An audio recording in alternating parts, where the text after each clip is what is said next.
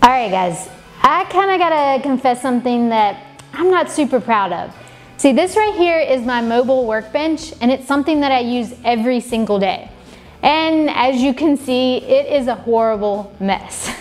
Now this is something that I threw together about a year ago, and I had the intention of making it super functional and adding organization and making it look a lot better than it looks right now. But my problem is I sort of just hop from project to project without ever taking the time to sort of ever finish this thing off and make it look nice. But I got to thinking, and you know what? It is time. So in this video, I'm going to show you everything that I did to this mobile workbench to make it look and function a lot better. So let's get started.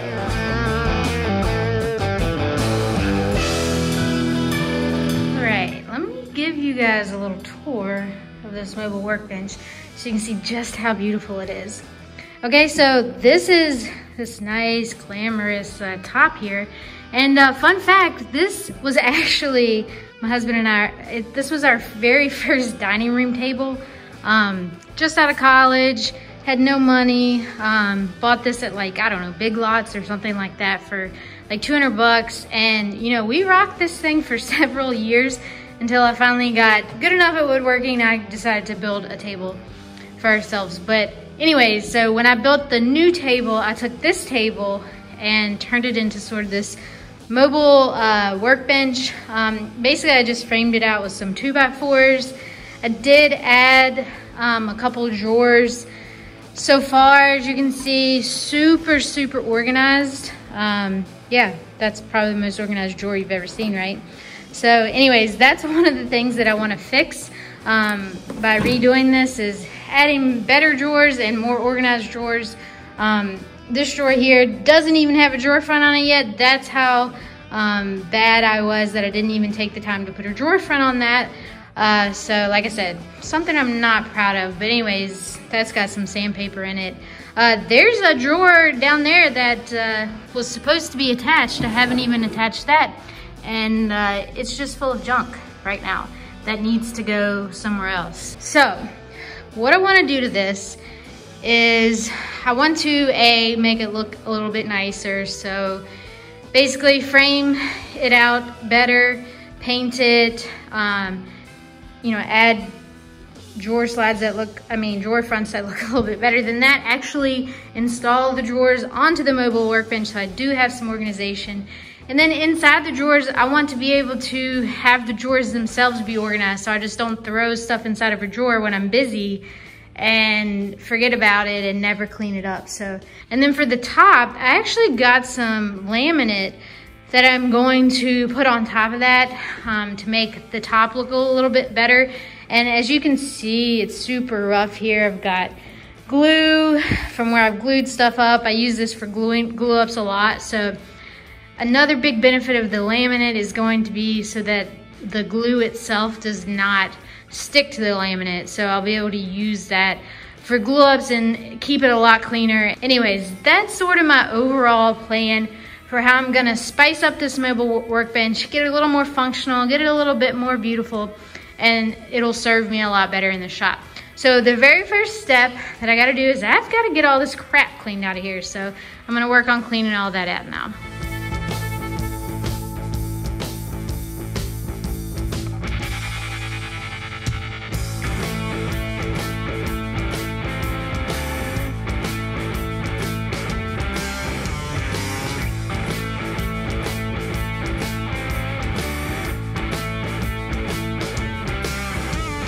Now, I'd already made up the drawers for this workbench since I'd already planned on adding some more drawers. So I had those built already, but I needed to install some drawer slides to the base and get these installed. Now, I probably could have fit more drawers, but I was good with just having 4 for the time being because A, I don't want this workbench to become so heavy from being filled with things that it makes it hard to roll around, and B, I wanted to leave a little space underneath the drawers so that I could store some longer items. I also added a piece of 2x4 to divide the 2 drawer spaces. Before, I had just a small piece there separating the drawer spaces, so I wanted to beef it up a little bit. To attach those pieces, I used some pocket hole screws, and boy did it pay off to be small installing these since I just crawled inside and got these attached.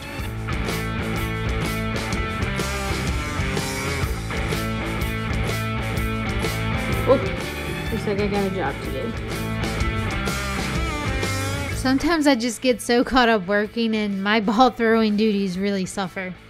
Then I see that face and it makes me think that his patience is something to aspire to.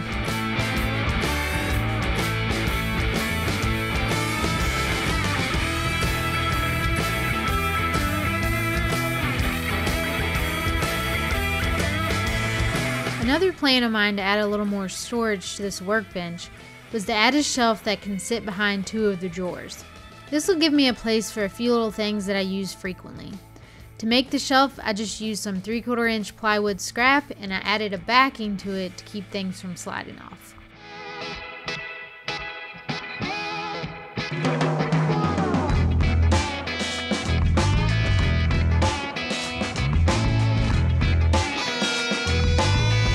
As I mentioned before earlier in the video, my plan for the top of this workbench was to apply some formica laminate. In order to get this thing prepped for a new top, I took it outside and worked on sanding off the year's worth of glue and paint drips until it was pretty smooth. After sanding, I made sure to give it a good cleaning so as not to trap any of that dust under the new laminate top.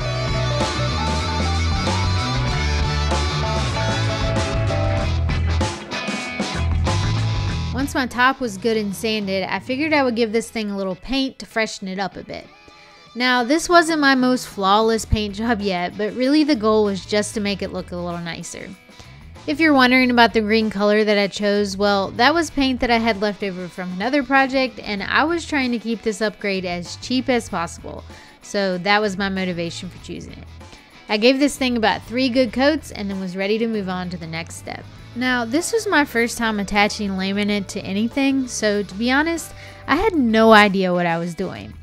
So what do you do when you don't know what you're doing? You head to YouTube and you watch a ton of videos until you feel slightly more confident about your skills than you might have before. So that's basically what I did. And I came across a video about installing laminate from one of my favorite YouTube creators, Bourbon Moth. He made a really good video about how to install laminate, and I was able to use a lot of those tricks when installing it myself. I will give you an idea of what to do in my video, but if you're looking for a really good in-depth video, then I would suggest you check out his video. I will link it below.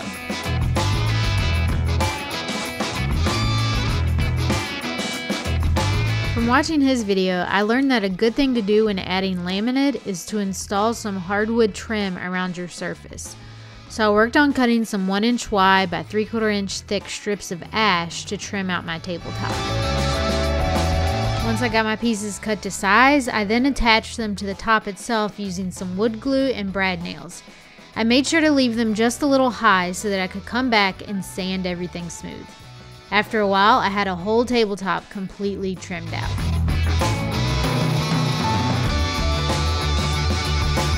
It's also worth mentioning that if you have an extra set of hands for doing this, it will go so much smoother.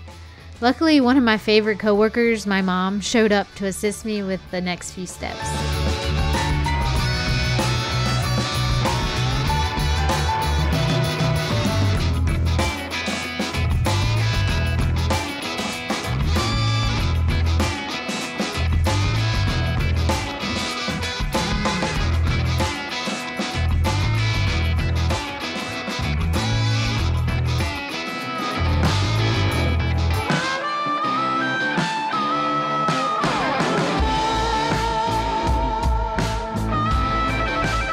Once all the trim was attached, I worked on sanding everything smooth.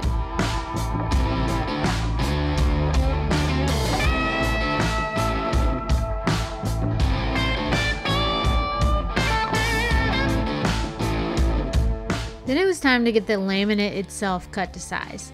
Now, I would recommend leaving the laminate in its packaging until you're ready to use it. Once you unroll it, it can become quite awkward and hard to manage. After measuring my tabletop, I made sure to add a little extra to each of my sides to make sure I had enough laminate to cover everything. I will trim off the excess later. To cut the laminate, I clamped a straight edge on my mark and then I used a laminate scorer to score a line on the laminate. After doing this several times, we were able to snap the piece off exactly on that line. Now, if I could go back and do this part over again, I would have probably worn gloves because that cut laminate edge is sharp. I sliced my finger pretty good on it, so wear gloves if you can.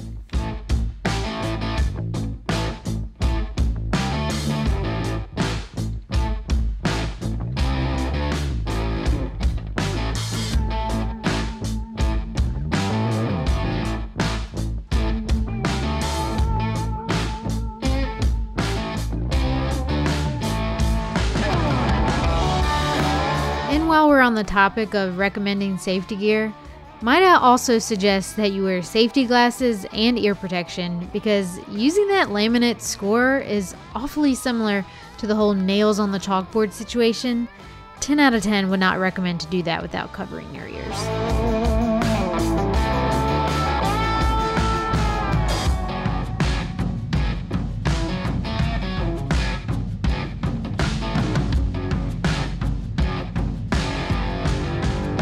For attaching the laminate to my old tabletop, I used a little something called contact cement. I'm sure you've heard of it. It's been around for a while. The way this stuff works is basically you just roll it onto both your old tabletop and the laminate itself, then you let it fully dry. Once it's dry, you then attach the two together, and some sort of chemical reaction happens that makes the two stick together. That's about as technical as I can explain it, because to be honest, I don't know exactly how it works. I just know it's science. So I'm good with letting it do its thing. Another little trick I learned from Bourbon Moth is to take a brush after rolling the contact cement on and use it to try and get out the air bubbles before it dries. Next, it was time to officially attach the laminate to the tabletop. And to do this, you want to take some scrap pieces of wood or anything that can sort of create a barrier between the two pieces to allow you time to line everything up. Because once those two pieces make contact, they're stuck. Hence the name contact cement. Anyways, you just want to make sure the pieces you use to do this are clean, because you don't want things falling off of them that can get stuck in between the laminate and your tabletop. After taking some time to line everything up exactly where I wanted it, I then began by removing my scrap piece in the middle first. Then I firmly pressed down in the middle to allow the two to make contact. From there, I would work my way out to each side, removing a piece and then using a roller to put good pressure on the two to make them stick together.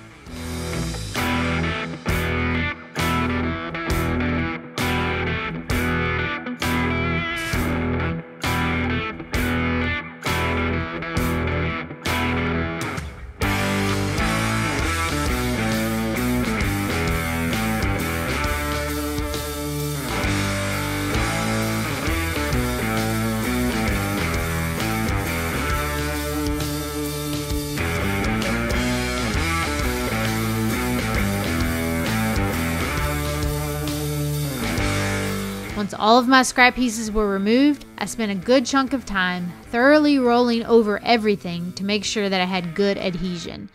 The last thing you want after all of that prep work is to have an area that did not adhere, so I really worked on making sure it was good before moving on. I then let it dry overnight before trimming off my excess. When it came to trimming off the excess, I decided to use a flush trim bit in my palm router, and I just ran that ball bearing along the edge of my trim, and this actually worked great. I was a little bit worried that this might cause some tear out or chipping, but I had a brand new bit in my router, so that might have helped prevent that.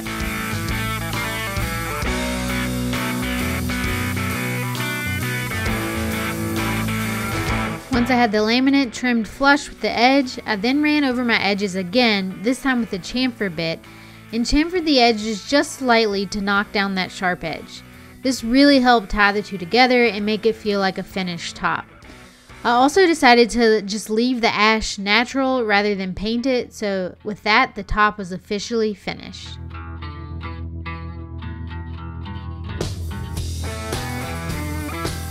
One of the biggest problems with the workbench before was the lack of organization. One place that really rang true was in my sandpaper drawer. To fix this issue, I decided to throw together a bit of a storage bin for each grit of sandpaper so that I can keep it better organized. To do this, I laid out my sandpaper and then used some CA glue with some leftover plywood and made cubbies for each grit.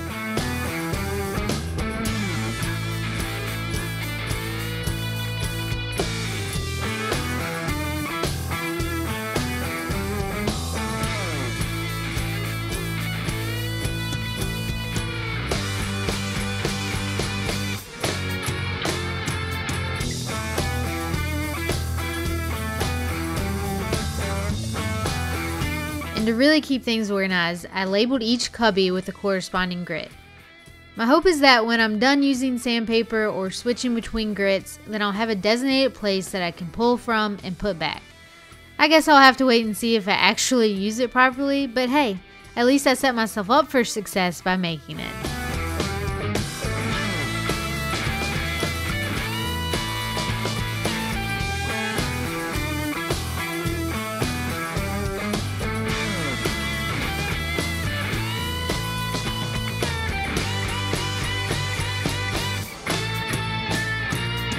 The last thing this upgraded mobile workbench needed was something that the previous version lacked dearly, and that was some actual cabinet doors and drawer fronts. Even though it's just a workbench and it lives in the shop, there's no reason that it can't look nice, right? At least I'll feel better about the way it looks. Now to make these drawer fronts and doors, I used my router table using rail and style bits. I had 4 drawer fronts and 2 cabinet doors to make, so that meant a lot of pieces to keep up with. I used the cutless calculator on opticutter.com to make sure I was efficient with my cuts and to keep track of everything. Then it was just a matter of running all of my rail and style pieces through my router table.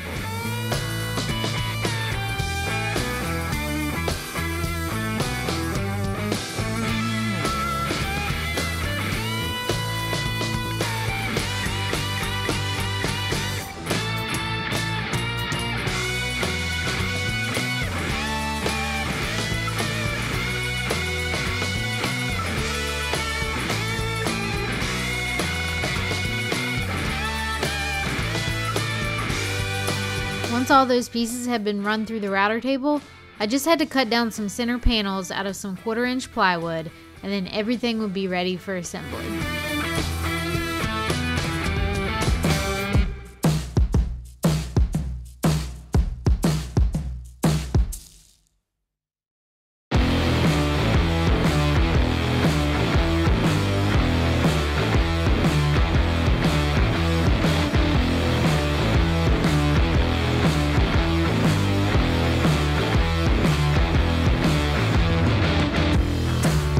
After letting the glue dry, I sanded all of my doors and drawer fronts and then gave them all a couple of coats of paint.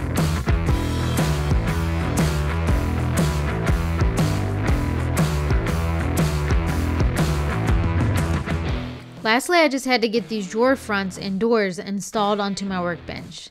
To install the drawer fronts, I went ahead and drilled holes where my drawer pulls were going to go, and then I ran some screws through the drawer front into the drawer to hold the drawer front in place while I attached it to the drawer with some screws from the other side. Gosh, I just realized how many times I said drawer in that sentence. Anyways, once I had the drawer front on, then I attached the drawer pull. Really, way too many times saying drawers. Anyways, once I had one attached, I repeated the same steps for the other 3.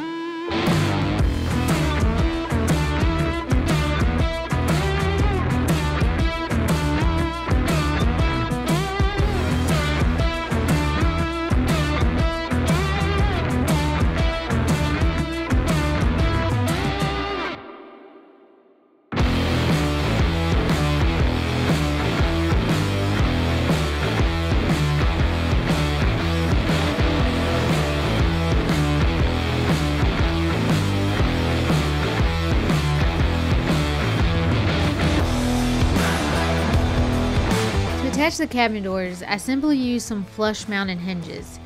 I figured there was no need to get fancy, and these were just super easy to install.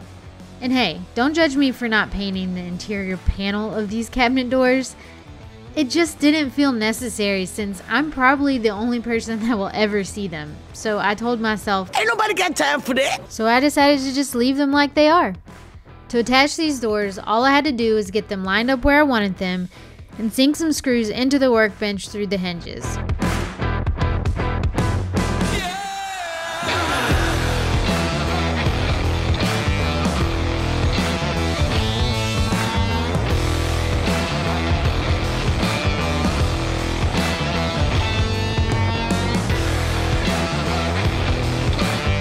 After they were attached, I added a few cabinet knobs that I had, and with that, this workbench was pretty much wrapped up.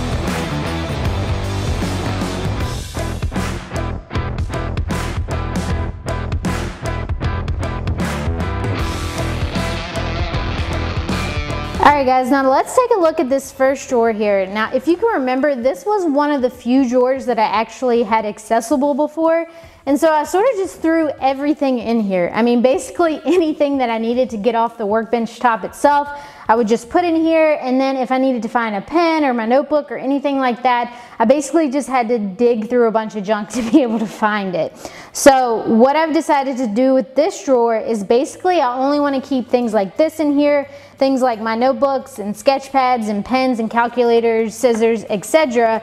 Small things like that I want to keep in here, and I don't really want to add too much else to this.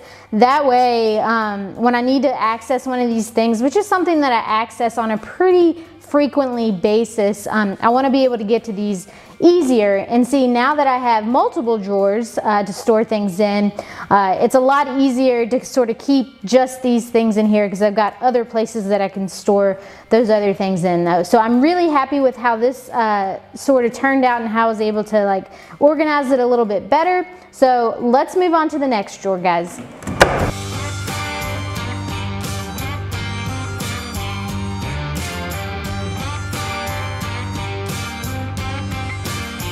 Okay, so this was one of the drawers that I think needed the most work. Before, I just had a giant pile of sandpaper in here.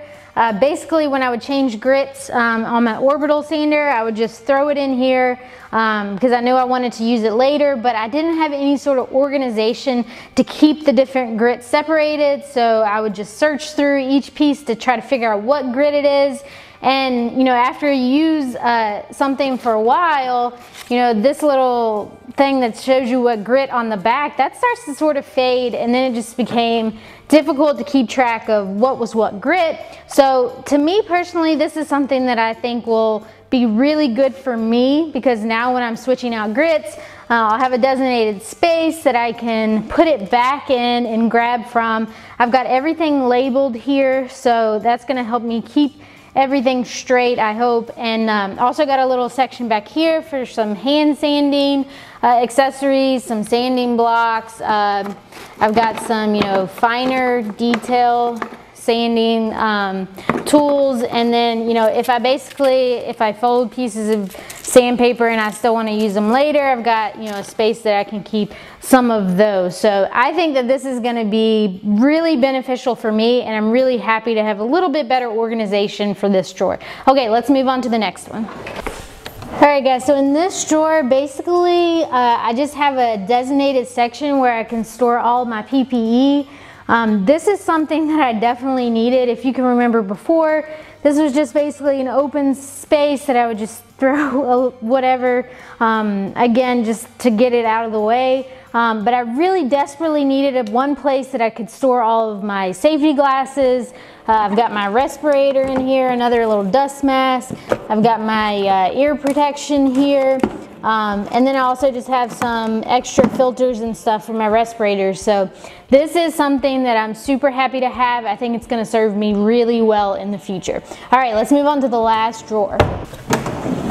All right, this last drawer I'm sort of calling my mixed bag drawer because there's a lot of just random things in here, but you know, it's things that I use on a pretty frequent basis. So it gives me a place to store some of these smaller items that, you know, I don't want to have on a shelf, and I can kind of keep it close by. You know, I've got some right angle clamping squares in here. I've got some of my black diamond pigments, some epoxy accessories, you know, a moisture meter, a label maker, a laser level, some, you know, tape, all kinds of things in here. I've got some wood veneer, edge banding. So this is just a place that I can keep, you know, a few odds and ends in, but kind of keep them, rather than before I had them just sitting on a shelf in here, kind of keep them in one designated area. So, you know, this is something that I can add to. I want to try to keep it somewhat organized, but you know, it gives me a little bit of space. If I have something random that I need to store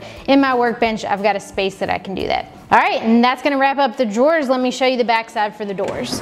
All right, so let's take a look at sort of what I have behind these doors here.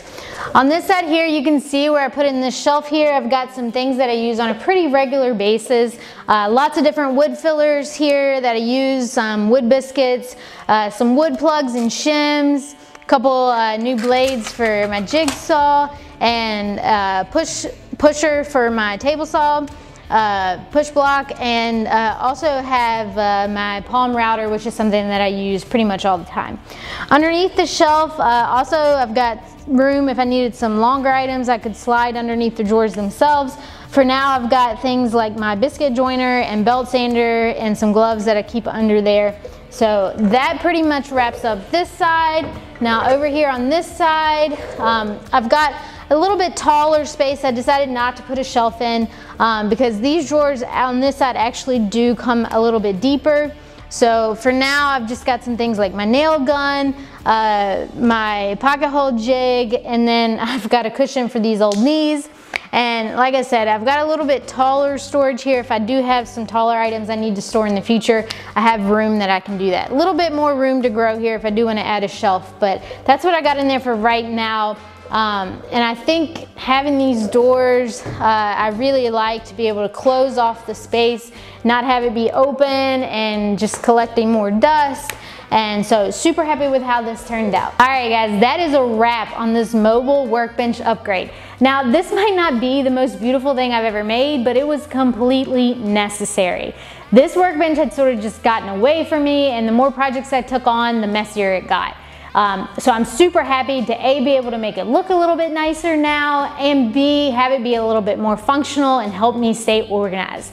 We'll see how organized I stay. Check in the next 6 months and see if I was able to keep this thing organized. But I really hope so, and I think I've sort of set myself up to have that happen.